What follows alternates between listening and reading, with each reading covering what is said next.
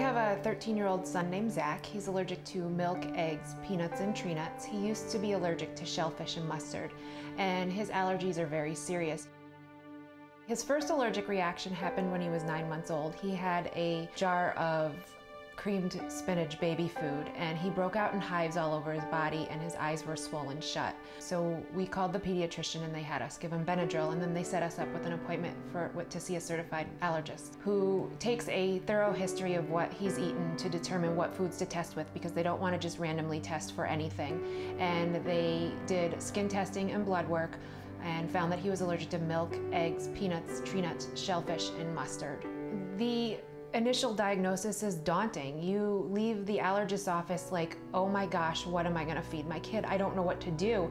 It's really scary. And then you spend several hours at the grocery store reading every label of everything you're used to buying, and you either find out it's safe or then you're searching for alternatives of things that you can have. It's very difficult to be spontaneous.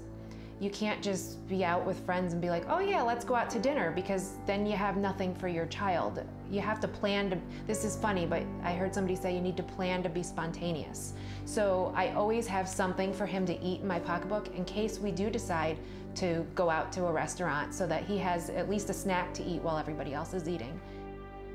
Going on vacation is hard. I need to plan ahead, pack all of his food, know what is available at the hotel as far as microwaves and refrigerators and stuff, so that I have everything I need to prepare his meals while we're away. There's definitely been a great impact on our family. I'm definitely more protective of my son. Simple things like sending your child to school or to a birthday party or to a friend's house is very stressful. You need to make sure that the people taking care of your child know exactly what he's allergic to, what to do if he has an allergic reaction, and how to keep him safe.